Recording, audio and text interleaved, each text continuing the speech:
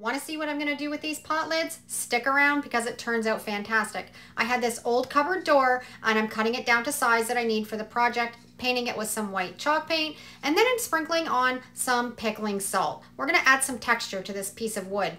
Let it dry. Now I'm painting on some red paint, going to sprinkle in some salt, let it dry, going to put on some turquoise paint, and then we're going to get our scraper out and scrape away. We're going to be left with a really rustic piece of wood, sealing it up with some polyacrylic sealer.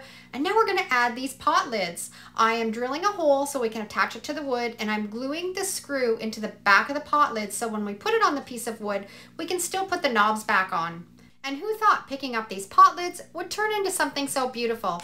A little rack to hang up utensils or tea towels in a primitive farmhouse kitchen.